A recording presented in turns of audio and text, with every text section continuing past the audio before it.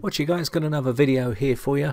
Now before I create this video, I just wanted to give you a quick heads up of what's been happening and the reason why I've not been making many videos lately. There's a few reasons for it, but the main reason is because of health issues in my family, and I need to put all my energy and time into dealing with that. They are pretty serious health issues, and obviously YouTube is something that I do to help you guys for free, and health does come first, I'm afraid. Now I may have been neglecting your comments and your questions, and also not been putting much content up, and for that I do apologize, but I hope you do understand, and I do appreciate all the support that you've been giving me over the years. Now hopefully once this has all been cleared up and everything's good, then I will return to making more videos on a regular basis.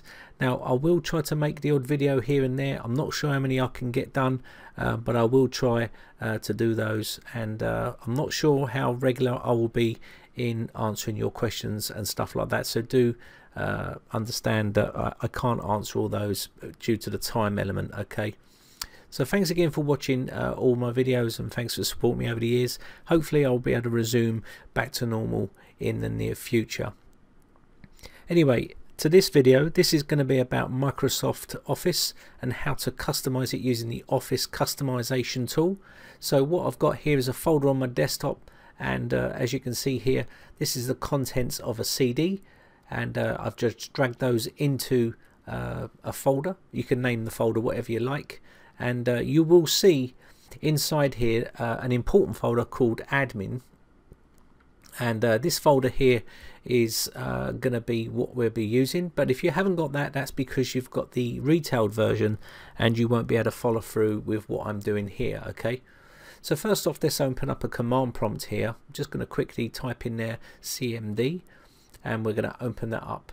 Now once we've got that open, we're going to just drag this setup.exe file into there to get the path, and then hit the space bar once, and then we're going to type /admin, and this is going to open up our Microsoft Office customization tool, and there you can see it there. So now we can create a new customization, or we can open an existing one. We're going to be creating a new one here, and there's the existing one if you've got one, so click OK. Now once this is loaded up, we're not going to be able to cover all of these here because there is just far too much to cover. I'll try and cover some of the bare essentials that you will need. Okay, so you can see here we've got the welcome part, and now we're going to click on the setup bit, which is the install location and organization name. There you can see the installation path, and you can change that if you wish. I'm going to leave that as default for now in this video, but organization name will be everything that you see on your documents. So I'm just going to put in there Britec. Add additional network sources. Well, as you can see here, this will be the installation point, so you can add one of those in by just hitting the add button here and add in your network path here, and you can see an example on the screen right now. Pretty straightforward stuff really. We're not going to be using that in this video, so we're going to close that off. Now the licensing and user interface, this will be the part which will be to do with your license key and your agreement, and you can set this up as use KMS. Now KMS is a product key that is not required because it's embedded pre-installed into the installation part. Okay, so you won't need to worry about that if you're using the KMS part, and it's for enterprise deployments. But if you're going to be using the other one, which is the 25 character key volume license, you can get that and put that in here, okay, with no spaces. So you just put that product key in there and you're good to go. But we'll leave it on the use KMS client key. Also, we're going to put the tick into the accept terms and agreements, license agreement. I'm going to pull down the little tab here and set this up to none because we don't want to display that. It's going to be a silent install. And also we're going to put in no cancel. That's pretty much good to go there. Once you've done that, we're going to move on to the remove previous installations. Now remove previous installations is if you want to leave a previous installation of Office, say 2010 on, say for instance it was something like Office Outlook. You can see here it's set to default and remove all, so we're going to put remove the following and leave everything as remove all, but we want to leave on, say, Office Outlook. So all you need to do here is you can just double click on that, remove the tick from there, and click OK. And once you do that, you'll say remove none. It won't remove none of that, okay? It will leave it on the system. And that's just in case you want to use that instead of the new version that you've got, okay? Save you setting it all up. Here we can add in installations and run programs. We're not going to cover that in this video. It's a bit more in depth. Also the same with Office security settings. We'll cover that probably in another video if need be. Okay, so let's take a look at modify setup properties. Here you can add in changes to your installation, and what you need to do here is you can click on the add button, and say for argument's sake you wanted to change the reboot properties of your installation. You could put in there something like setup underscore reboot and set the value to never, and that will allow the PDQ deployment to take care of the rebooting rather than the installation. Another example would be auto activate and value 1, and you can add that in there also. And other ones, there's loads of other types that you can add in as well, okay? But that just gives you a rough example of what you can do there. There's loads of information on the internet of how to customize that part as well, okay?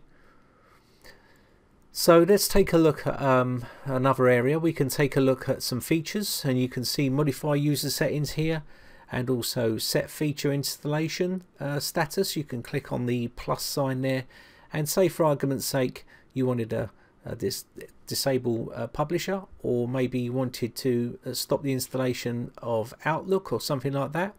You could do that. Now by leaving Outlook on the previous version, you may want to disable Outlook in this case. You can just click on the not available part here. You just click on not available, and that would then refuse to install that part from the Office 2013 on the installation, okay, and use the old one. That's pretty straightforward stuff. You've got additional content, add and remove files here, add registry entries and remove registry entries, and so on. That's a little bit more advanced stuff. Configure shortcuts as well. You've got there. We can cover those maybe in another video. It would take too long to cover everything. Outlook profile, again, you can see that's using an existing profile. Add accounts and export settings and stuff like that. We can cover all this stuff in another video. Okay, so we need to save this, so we're going to go File, Save As, and we need to save it into our Microsoft Office folder, and you can name it whatever you like here, whatever suits you, and it will be an extension of msp.msp. We're going to call it Office-Custom and then -setup, and then we'll save that, and that will be the file extension. Now once you've saved this, it will create the file, and then you can install this from a network installation point, or whatever you want to do really. So we can close that off, and as you can see, if I open up the folder now, you will see the file that's been created inside there. Now you can click on this and install it, but you could also install this over the network if you wanted to. Pretty much we'd need to do here. If you wanted to do this in command prompt, we'll just get that path again. I'll just quickly drag that in like so, and then I'll just do space /admin file, and then space, and then you can type in the name of that file, which will be Office-Custom and then -setup and then .msp. And once you've done that, you'll be pretty much good to go, and that will start to install, as you can see.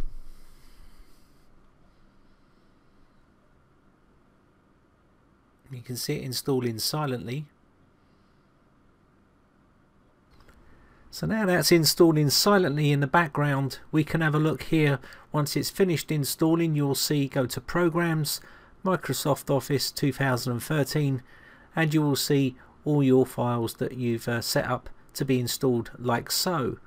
It's that simple, guys. That's how you can easily silently install Office 2013. So that's basically how you use the Microsoft Office customization tool to create your own custom silent installs of Microsoft Office 2013. Okay, so my name is Brian from briteccomputers.co.uk. If you enjoy these videos, then hit the like button, guys, and also hit the subscribe button if you want to keep up to date when I upload new videos. Now hopefully in the future things will get back to normal and I'll be able to upload more videos more frequently. And thanks for understanding, and thanks for sticking around. Bye for now.